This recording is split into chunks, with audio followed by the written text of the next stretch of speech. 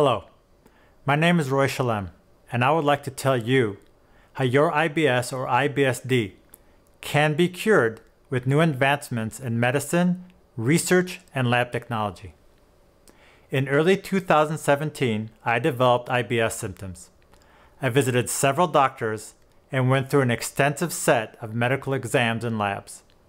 The doctors were unable to find a cause for my symptoms, and in 2018, I was diagnosed with IBS.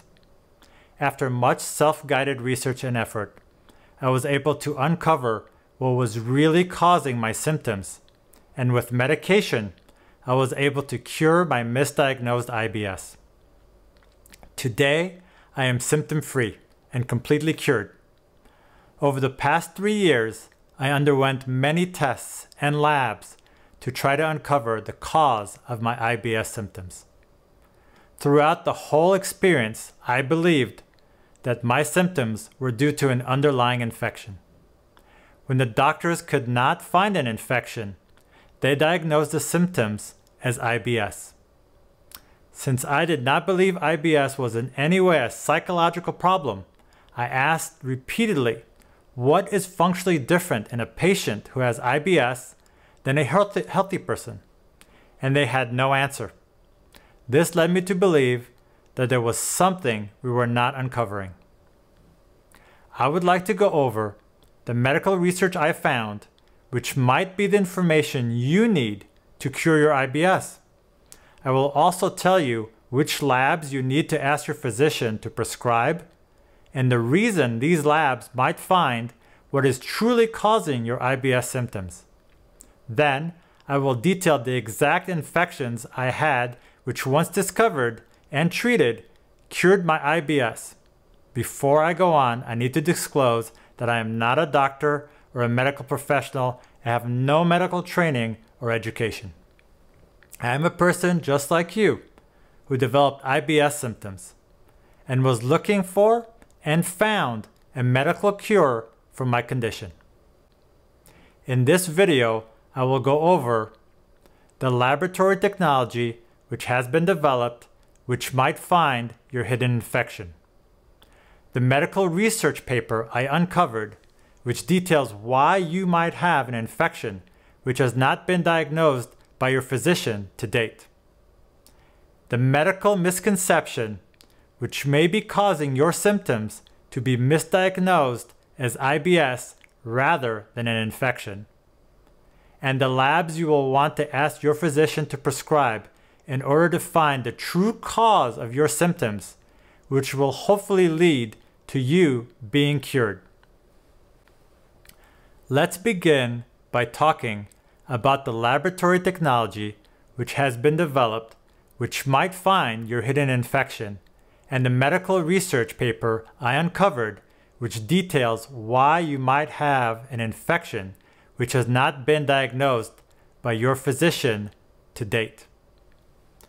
There are currently 2 kinds of labs that detect bacteria in your body.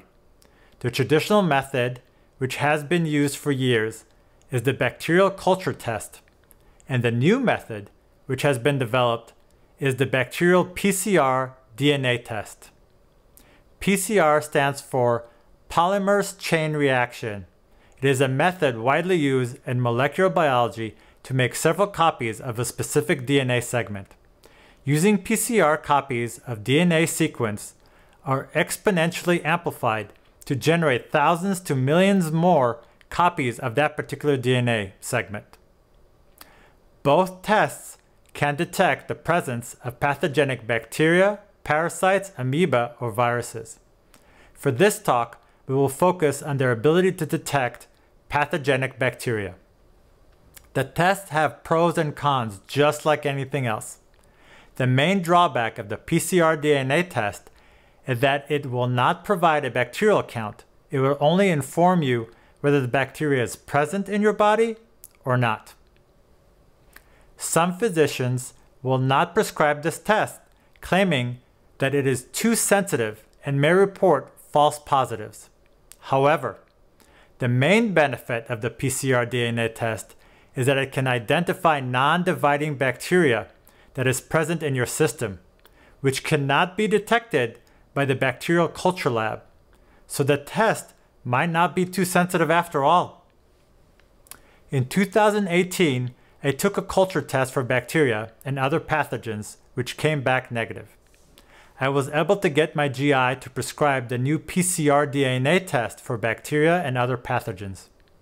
The test came back positive for bacteria. I took a course of targeted antibiotics and went back to my GI. When it came time to test to see if the antibiotic medication treated the bacterial infection, the GI recommended the culture bacteria test.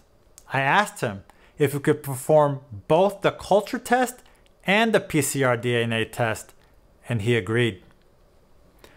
The culture test for bacteria came back negative, but the PCR DNA test came back positive.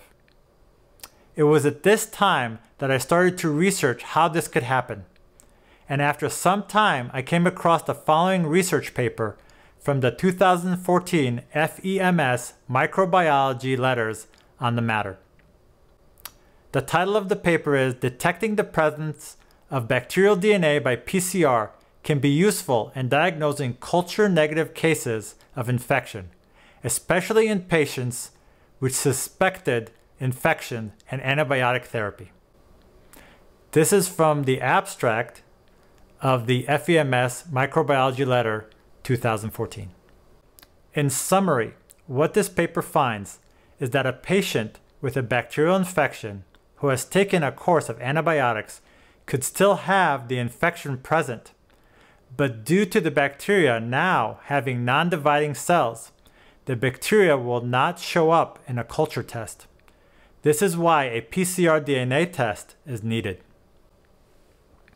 I then took another course of targeted antibiotics, and this time, when I took another PCR DNA test, the results came back negative to all bacterial strains and pathogens. However, my IBS was not cured, and I remained symptomatic. Allow me to shift focus to the medical misconception which may be causing your symptoms to be misdiagnosed as IBS, rather than an infection. At that time, I knew I no longer had a bacterial infection or any other pathogen tested for by the PCR DNA test. So what could be causing my IBS?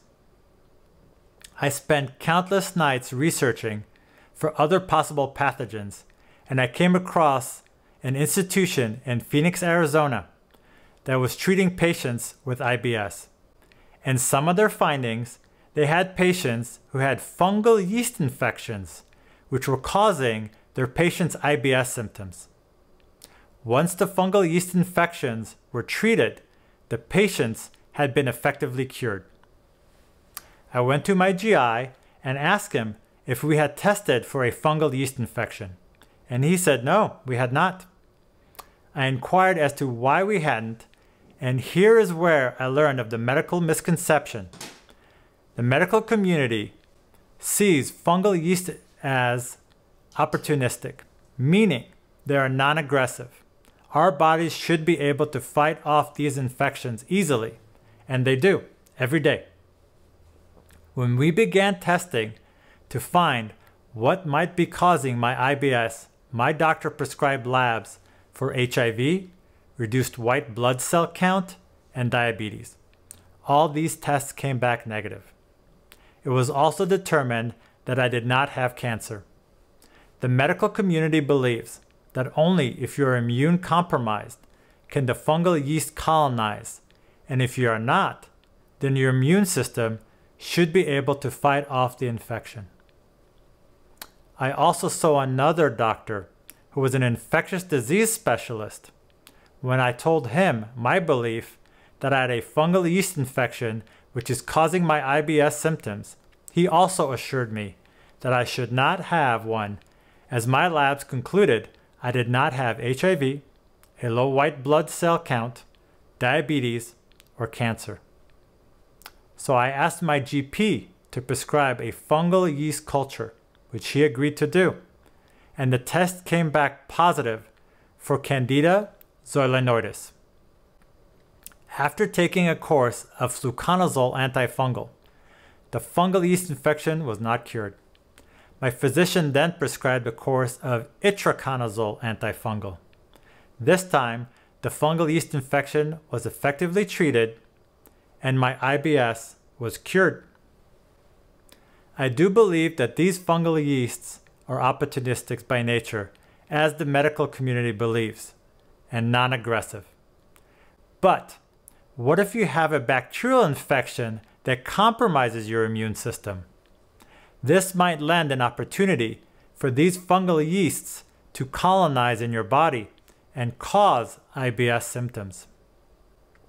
The misconception the medical community seems to have is that if they test a patient for HIV, low white blood cell count, cancer, autoimmune disease, or diabetes, and the results are negative, then the patient is considered not immune compromised and therefore will not have a fungal yeast infection, so they don't test for it. I do not have any of those diseases and never did, but I had a fungal yeast infection, and when it was cured, my IBS went away and I am now symptom-free. Now, let's discuss the labs we want to ask your physician to prescribe in order to find the true cause of your symptoms. You will want to ask your GI to prescribe the following 3 labs. 1. A stool sample spectrum culture for fungal and yeast. 2. An oral sample spectrum culture for fungal and yeast. And 3. A stool sample spectrum pathogen PCR DNA test for pathogenic bacteria, parasites, amoeba, or viruses. The reason you want the 3 labs I just mentioned is that test 1 and 2 can detect a fungal yeast infection which may have colonized in your upper or lower GI tract. Test 3 may uncover a non-dividing bacterial infection which is colonized in your GI tract. Any of these pathogens can be what's causing your IBS symptoms, and when treated, could be the cure you have been searching for.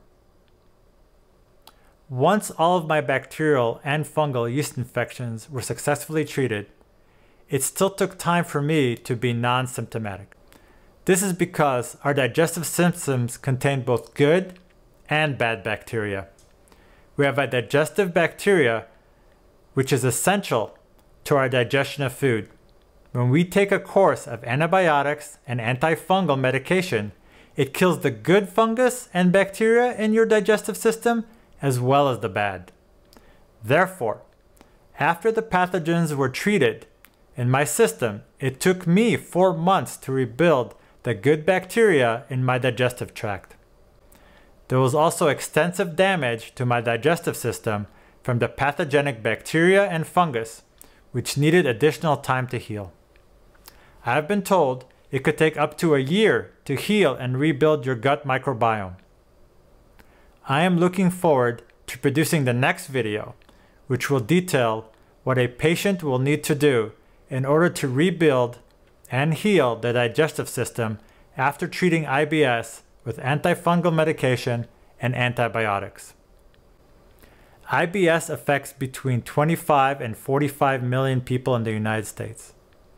When I shared my story with my community, I found there were several of my friends suffering from IBS symptoms, which was unbeknownst to me.